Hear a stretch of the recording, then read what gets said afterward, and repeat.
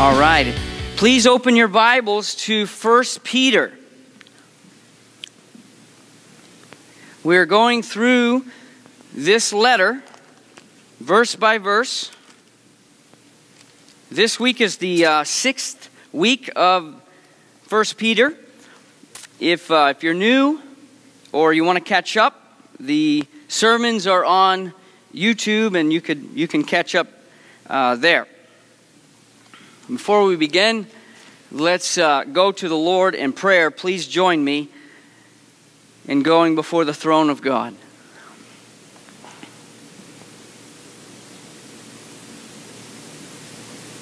Father, it is such a privilege to just utter the name Father and know that our prayers are heard in heaven, that your throne, which is unapproachable, can be approached because of the confidence and boldness that we've received through Christ, that we are able to pray to you, Father, through Christ, inspired by the Holy Spirit.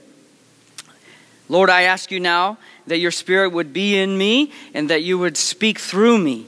You would spread truth here today, that your presence would be felt here today, and that we would be changed and impacted for your glory. Lord, let this not be a wasted time. I beg of you, Lord, don't let it be a waste of time. I don't want to stand up here and blow a bunch of hot air. Lord, I need your power. I thank you that we are promised that you don't leave us alone, and that you'll be with us till the end of the age, and that your Spirit will guide us in truth. So I'm standing upon that promise today, and I'm asking that we together collectively as a church would see Christ.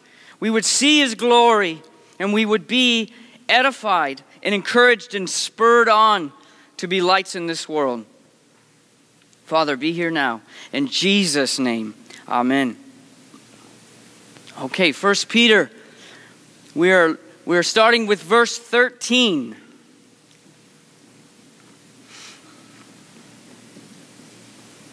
Follow along with me. Verse 13. Therefore, preparing your minds for action and being sober-minded, set your hope fully on the grace that will be brought to you at the revelation of Jesus Christ. As obedient children, do not be conformed to the passions of your former ignorance, but as he who called you is holy, you also be holy in all of your conduct, since it is written, you shall be holy, for I am holy.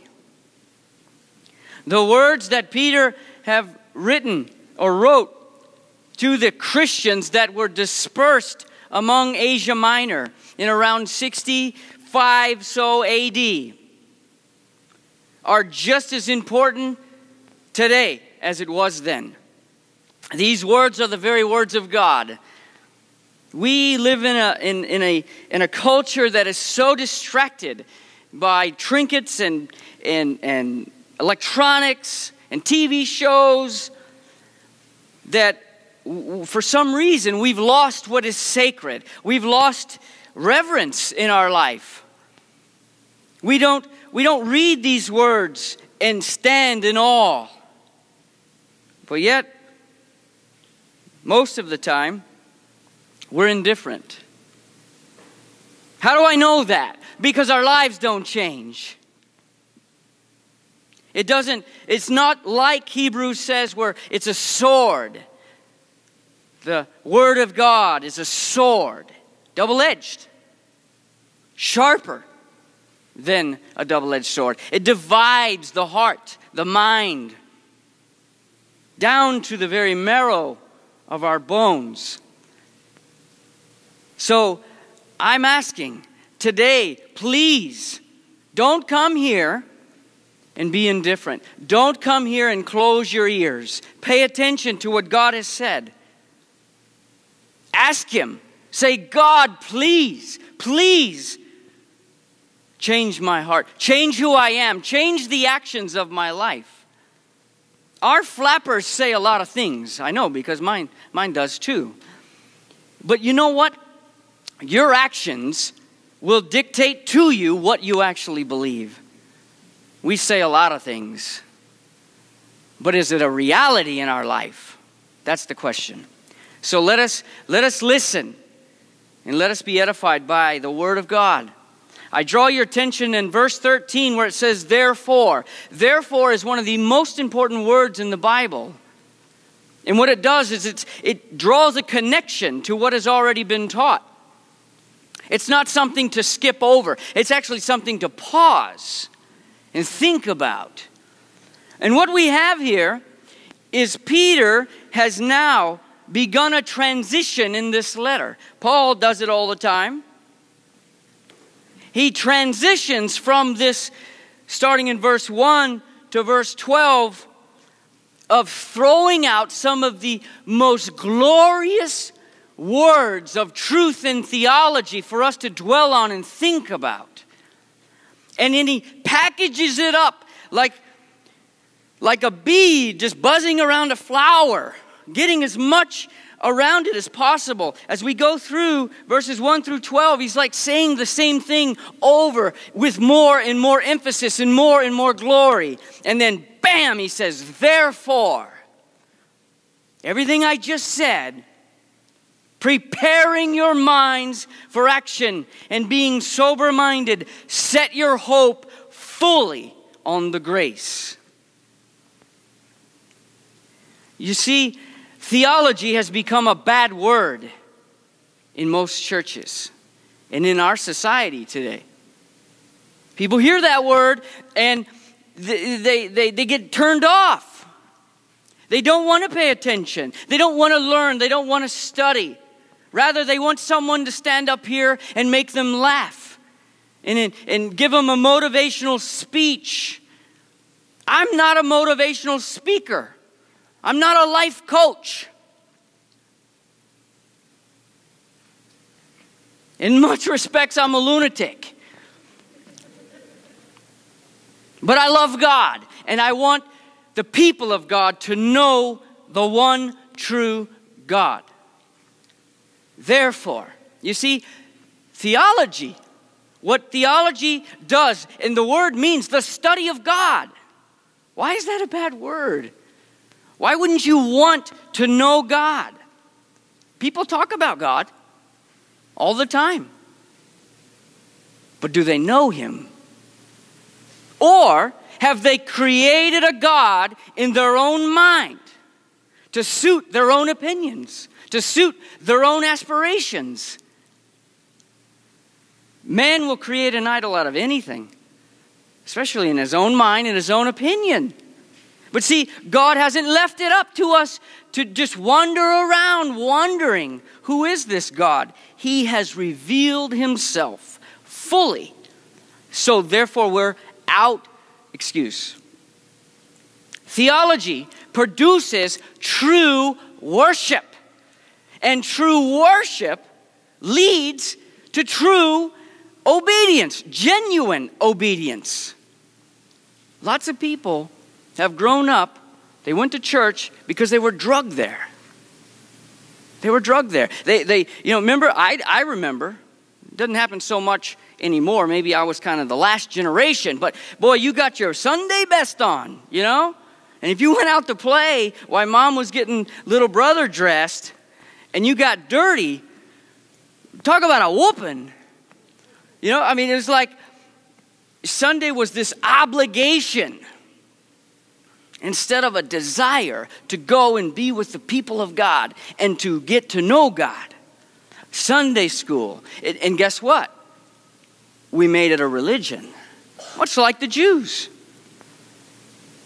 Some of the most hurtful, hateful, judgmental people would be the ones dressed up in their Sunday best. You know? Well, you should worship with your kind. You don't belong here with us. When you get away from true theology, you get away from true worship, you get away from not genuine obedience. It becomes obligated obedience. And then it's fake. There's no power in it. There's no power. Remember what the Bible says. God examines the heart. Doesn't matter how many times you come to church or go to Bible study or quote the scriptures. The demons quote the scriptures, folks. What's in your heart? Now, understanding that everything that was connected before is the only way we can prepare our minds for action and be sober-minded. You got to have clear thinking. You've got to renew your mind on truth. Prerequisites for this hope that he's talking about here, setting your hope fully on the grace, you got to have your minds prepared. You got to be sober-minded, meaning clear-headed, clear thinking. This isn't essentially talking about being an absence of a chemical substance like alcohol or drugs, although that's part of it. You can't have a clear mind if it's filled up with some mind-altering chemical. But what this is talking about here is that you've got to think clearly upon biblical principles, biblical truth about who God is. Because if you don't, then this hope gets tainted. It becomes something what it's not. It becomes a false hope. Much like a false Jesus. People talk about they believe in Jesus, they know Jesus, but when you get to talk to them, their Jesus looks nothing like the biblical Jesus. Well then, therefore it's not Jesus. So setting your hope, if your mind's not right upon truth, and it's not clear upon the truth, then what happens is the hope becomes something it's not. See it in these circles of prosperity gospel teachers. What is their hope in? Here. It's in here. I mean, you go to the bookstore, it's all over the books. The best life now. No, our best life is not now. If your John MacArthur says this, and I think it's brilliant. If your best life is now, it's the only life you're going to have. And then in another book I was walking by, it says, The Power of the I Am. What a blasphemous title. The power of the I Am? We don't have time to go into that, but give me a break. Okay, hope. Notice it's a command, okay? This is a command.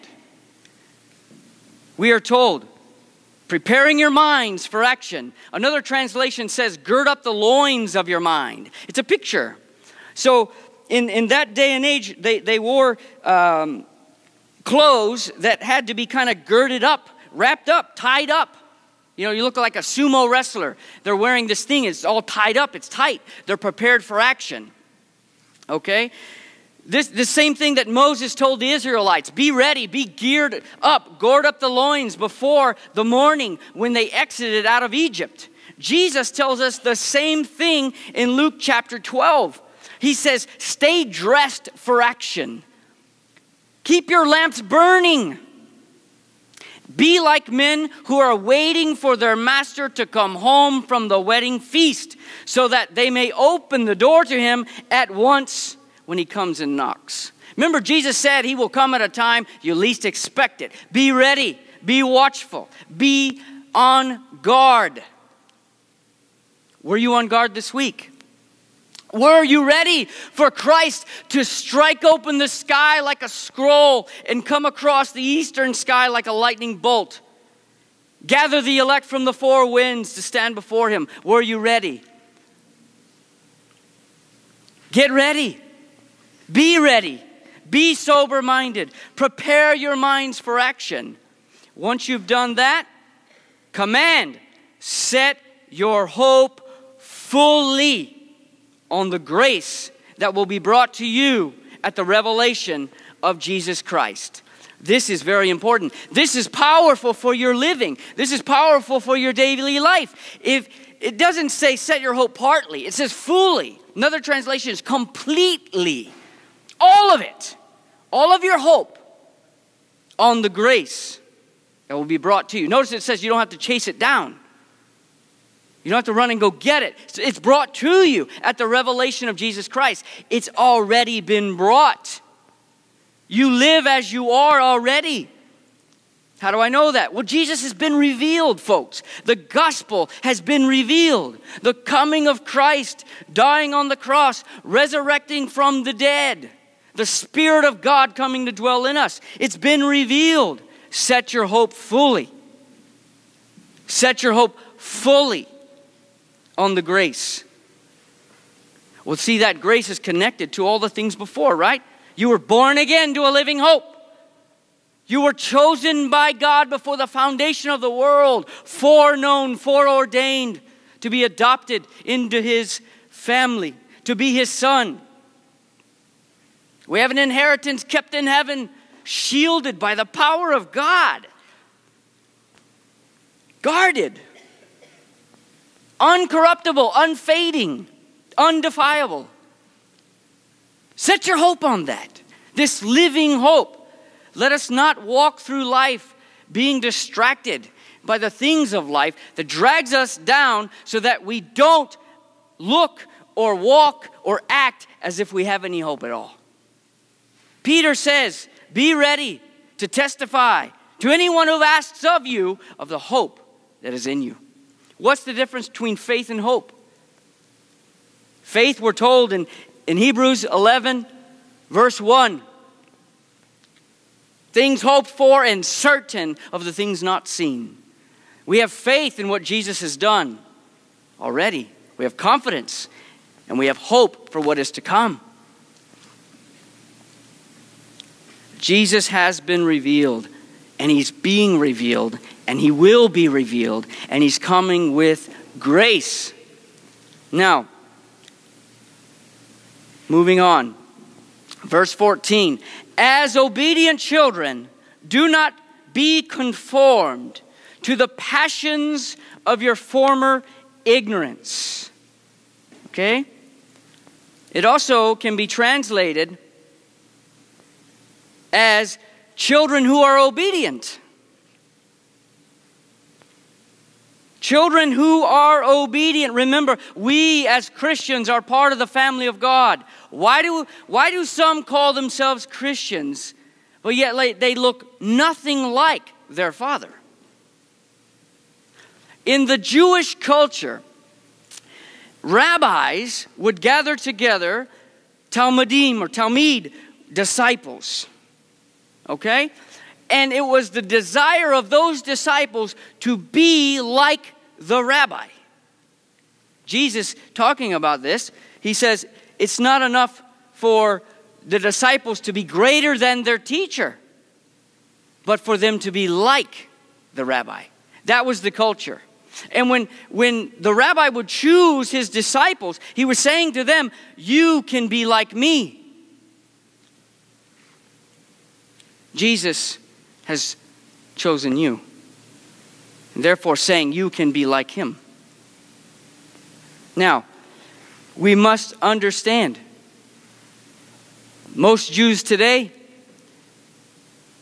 you talk to them and you ask them in Israel, and I'm speaking from a Christian historian who lived in Israel, worked in Israel, studied in Israel, and he would ask the Jews within his class, why have you rejected Jesus or Yeshua as the Messiah?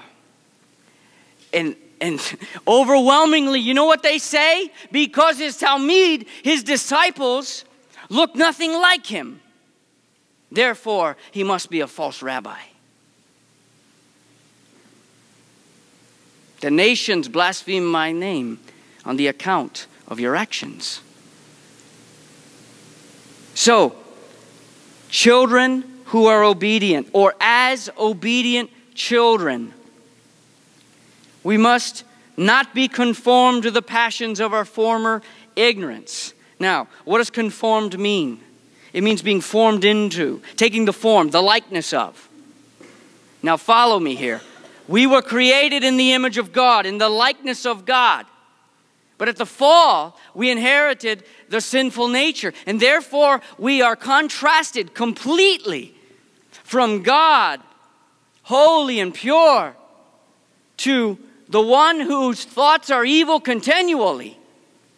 Examine your own heart. You know it's true. Now, contrast that. Think about this.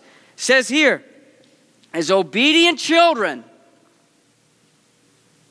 What does that mean? Children represent the family. And in this culture, represents the father of the family. If you're not obedient, the culture says, then you have dishonored the family and the family name. You look nothing like the family. Now, do not be conformed to the passions, to take on the likeness of your former lusts, your former passions before Christ. Jesus says that if your eyes are tainted, your whole body will be tainted. What's in the heart comes out of the mouth. We can be formed into the likeness of our passions and lusts. It will take you over.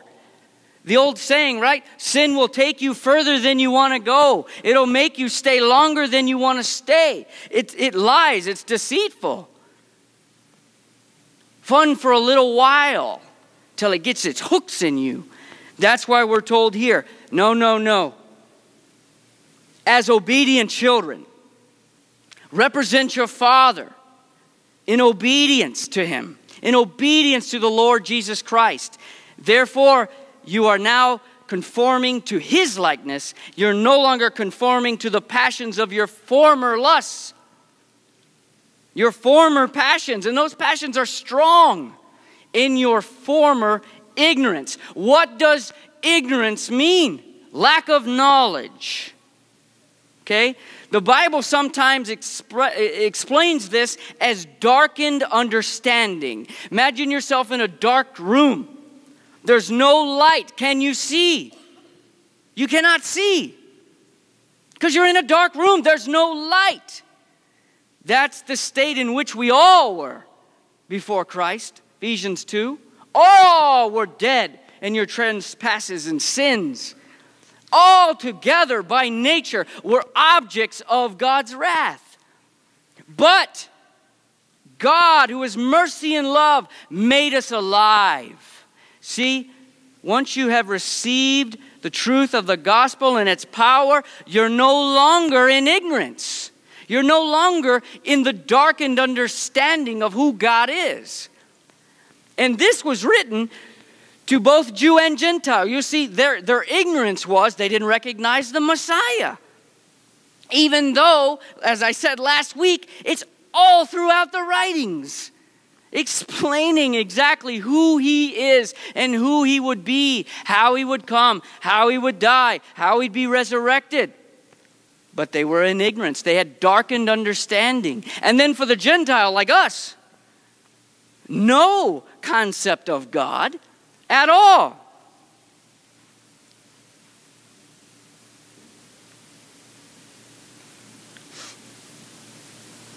Do not be conformed to the passions of your former ignorance. Because when we do that, we are actively participating in the rejection of our Father and the rejection of our husband. What do I mean by husband? The bride of Christ is His church. Paul says, I promised you to one husband to be holy, spotless, and blameless. This is why Paul talked to the Corinthians and he said, purge the evil one from among you. That person who's in church and refuses to repent. Well, that's harsh. Yeah? Well, would you want your wife running around? Participating with other men? The Bible compares this to spiritual adultery. Now, why is it important to dwell and think upon these things, these truths? Because they motivate you to stay pure and to stay obedient.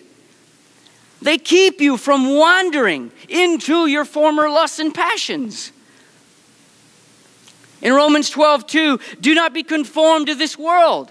Same thing, it's the same command. Don't be taken up the likeness of this world, but be transformed by the renewing of your mind.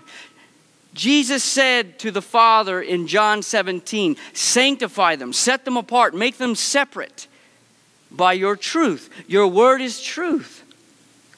Dwell upon it. And remember 2 Peter 2:22. What is true of the proverb has happened to them.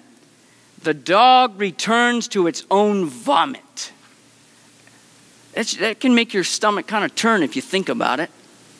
But that's the image, folks, of the one who is now a child of God, who has been given this grace to set their hope fully upon, who has been sprinkled by the blood of Christ and sanctified by the Holy Spirit to return to their former ignorance, which is no ignorance at all because your mind isn't darkened anymore.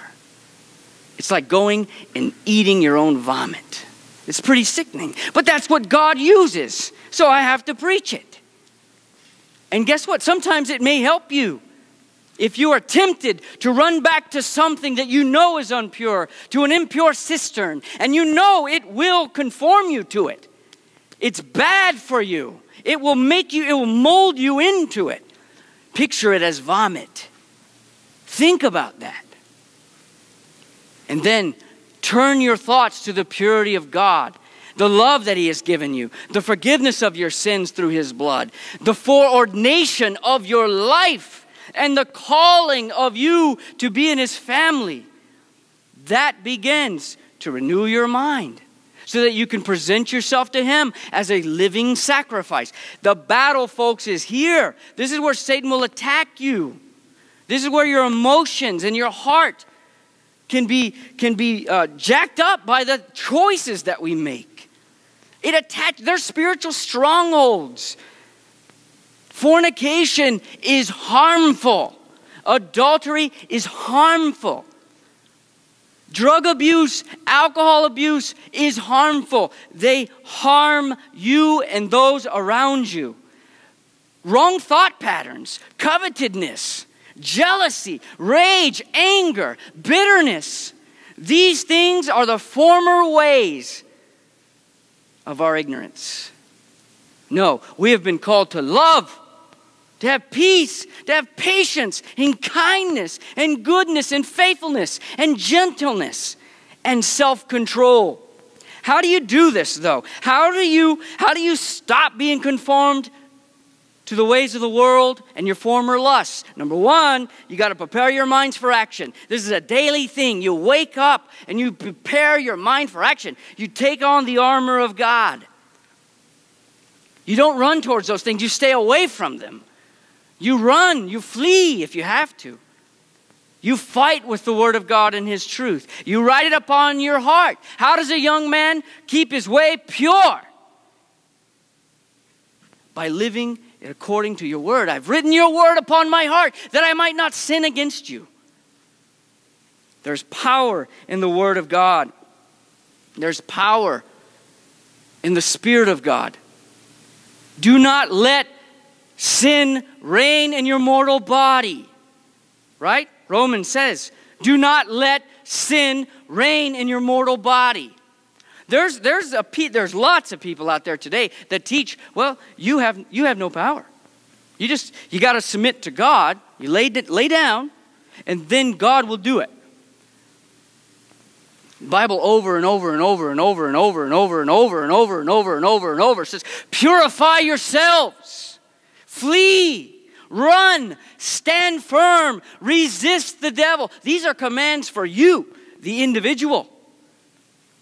There's no excuse to say, well, if God don't do it, I haven't read that in the Bible, although I'd love it to be there. I'd love for it to say, hey, my struggles, there's nothing I can do about it. When God sovereignly decides He's going to remove this, I'll be there and ready. But instead, I'm told to what? Prepare my mind for action. Be sober-minded. Think of a man in battle, somebody in war. They're out on patrol, right? You're on point. You're the first one out. In the military, in the infantry, they put a guy out, 50 yards out in front of everybody else. Why? so that if there's a sniper in front of you or there's a booby trap or something, that guy gets it first and the rest of the platoon is saved. You think this guy's out there on point just whistling Dixie, just hanging out, not paying attention? No. That guy is scared out of his mind. He's alert. He smells things. He can hear a twig snap. He's alert. He's sober-minded. And he stays alive. And he keeps his men alive. This is the picture, folks.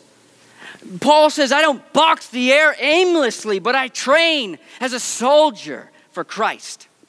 I don't get involved in civilian affairs, but I aim to please the commanding officer, Christ. Sober-minded. How do you do it? You got to have a desire. By the Spirit, you put to death the deeds of the body, the flesh. When you're angry, make a choice in your mind, right? Do not let the sun go down upon your wrath, upon your anger. If that means you must stay up with your spouse till the sun comes up again and work it out, you do it. You don't give the devil a foothold. Now, John 15. Flip there real quick. And then we'll move on to the next verse.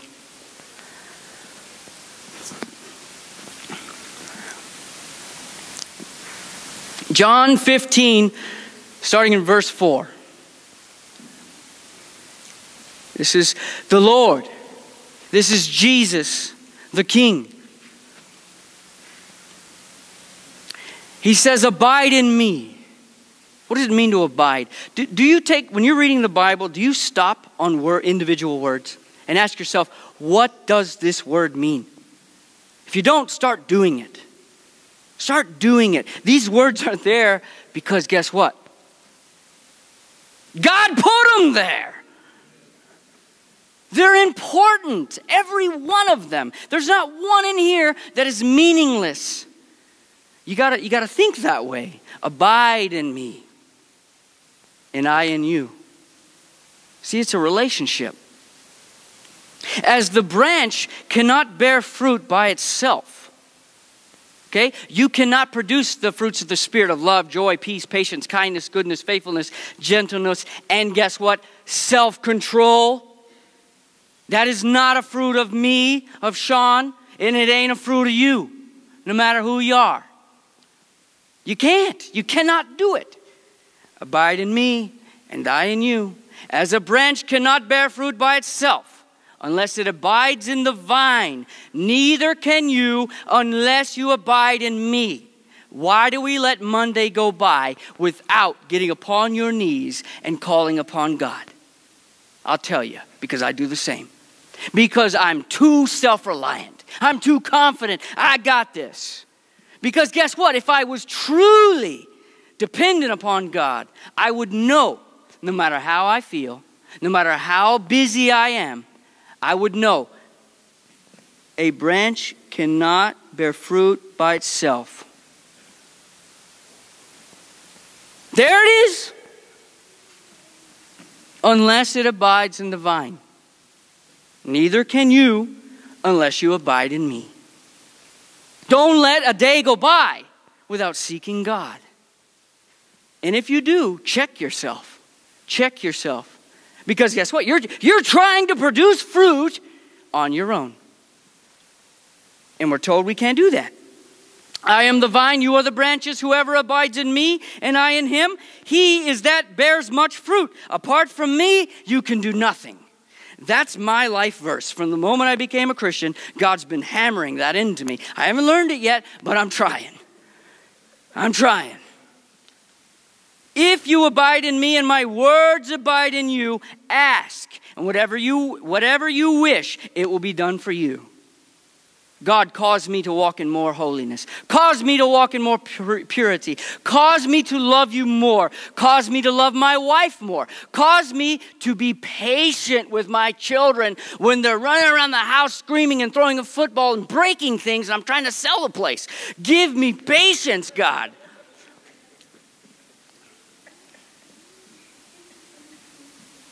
Go to God. If you abide in me and my words abide in you, ask whatever you wish. This is not talking about a new house or a car or promotion. This is talking about the mission of God, and that is to be conformed to the image of his Son and to make his name known across the nations. Everyone you come in contact with.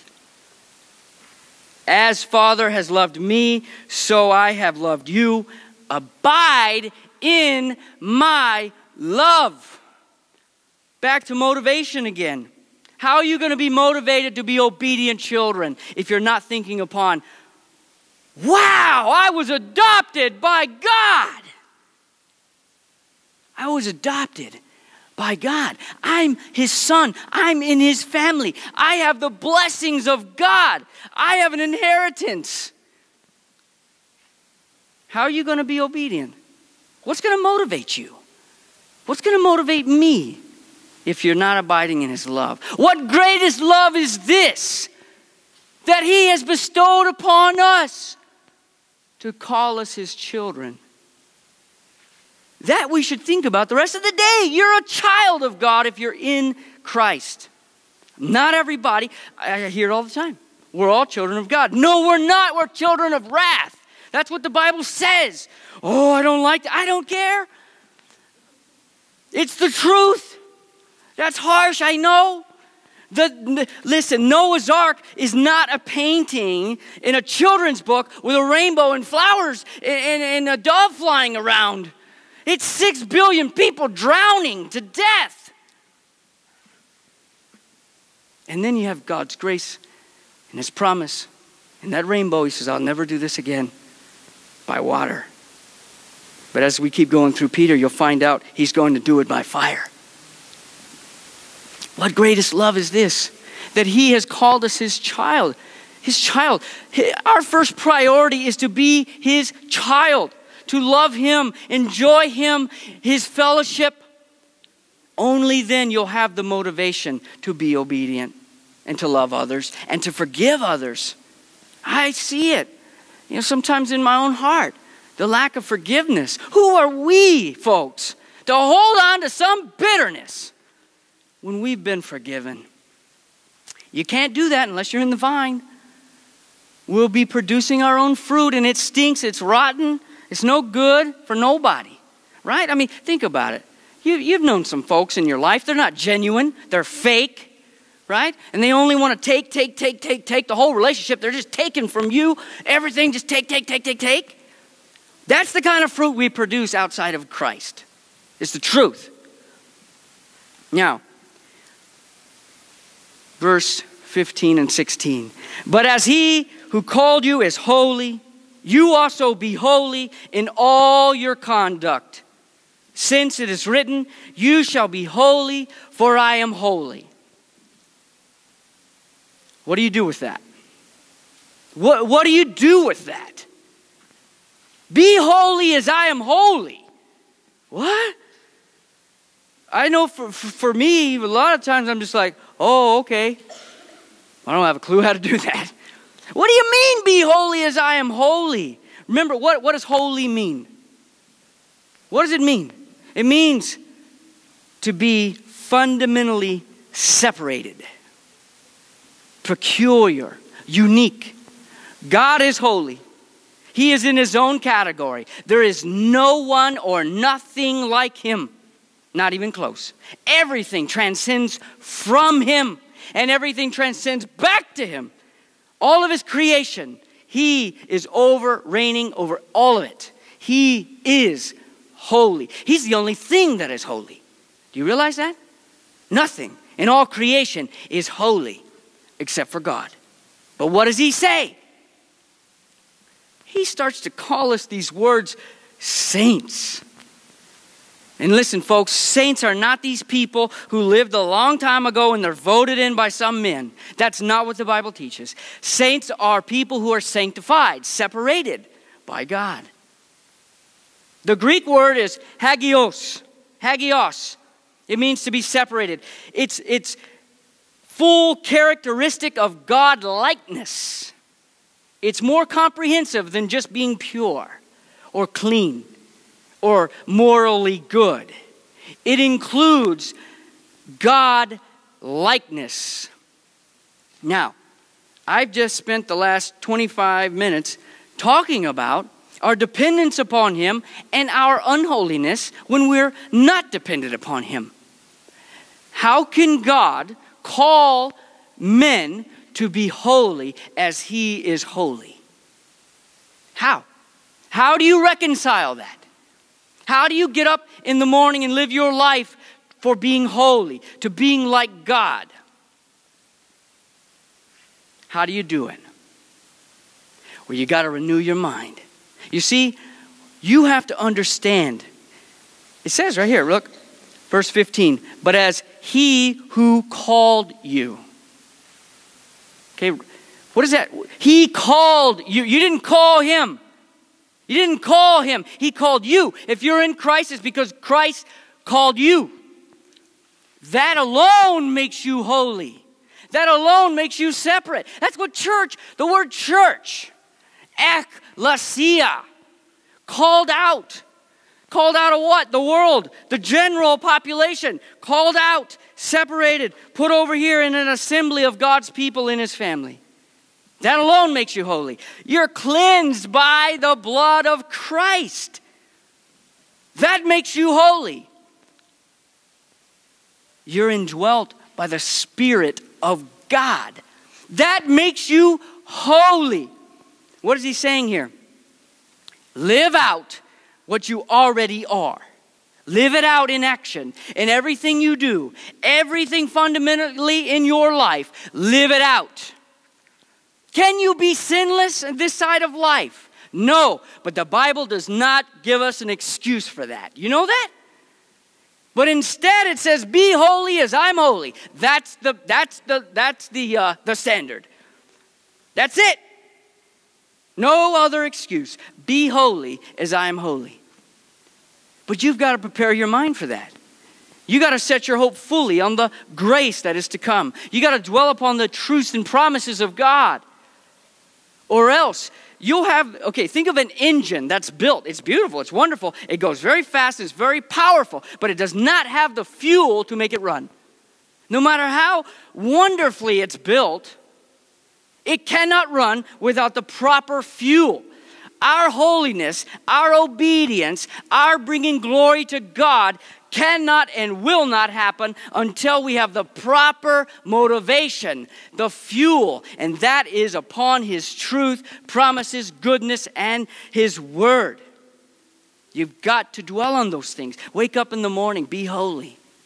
As I go to work, things are going to come, man. You're going to have that annoying person come to you at work. You're going to be that annoying person at work. And school, right? But take the time to get with God. Beg Him. Cause me to be holy. Don't be listen, it's a fearful thing. It's a fearful thing to get on your knees and pray like this. God, there are evil things in my life. There are things in my heart that are completely opposed to you. Do whatever you have to do to remove it from me. Whether that's I'm fully exposed before men or whatever you have to do. Grind me to powder to remove this from me. That's a fearful thing to pray. But it's worth it. Because He is worthy of a spotless bride. He died for us. He died for us. He's a worthy husband. He's a great husband. We should conform to God, right? Ephesians chapter 5, verses 1 and 2. Therefore be imitators of God as beloved children. There it is. There's your motivation. How are you going to be an imitator of God? Because you're a beloved child. You abide in His love and it produces fruit. Notice back, just draw our attention back to verse 14. As obedient children. Notice it doesn't say as obedient slaves. It's not under obligation. The grace of God has appeared to all men, and it motivates us to what? Say no to ungodly things.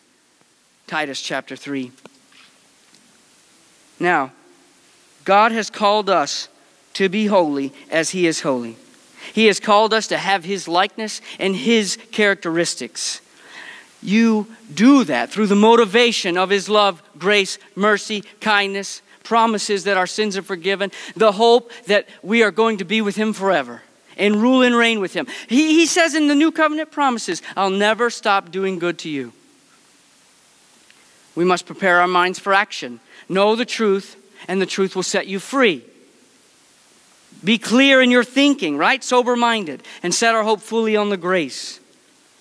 We must be the children of God. That should influence the way we act. That should influence the way we interact with people. It should influence what you do when you're alone. And it's our first priority, to sit at the feet of Christ, to see yourself as his bride, to see yourself as the child of the Father, to see yourself indwelt by the Spirit of God. These are highly weighty things. These are diamonds of God. But he's given them to us. Grab them off the shelf, folks. Carry them around with you. Put off the old man. It stinks. Put on the new man. Be regenerated. Renew your thinking. Be godly. Be holy. Be in fellowship with the Spirit. By the Spirit you put to death the deeds of the body. And keep yourself from things that wage war against your soul. You know what they are. And if you don't know what they are, ask God. He'll show you. There's things on that TV, in that box in your house. There's things on there that wage war against your soul. There's things that you listen to that wage war against your soul. There's things you look at with your eyes that wage war against your soul, that wants to conform you into its likeness. And remember what I said last week? The angels look into the actions of the church to have the manifold wisdom of God displayed to them. That also is motivation to abide in him. And lastly, be separate from the world. Don't be friends of the world. Shine in the world. Stay dressed for action, like Jesus said. Let your lamps keep burning. How do you do that? A desperate heart. A desperate heart that wants God. Blessed are those who are what? Spiritually bankrupt. Right? Blessed are those who are poor in spirit. Blessed. Pour it out. Pour out your flesh and be filled by God. And you can start making little steps. Get up in the morning. I don't care, 2 minutes. 2 minutes better than no minutes. Start praying. Start asking God to make you more holy. Start asking God to fill you with his Spirit. Remember what I said. If you're called, you're already holy. Live it out. Live it out. Let's pray.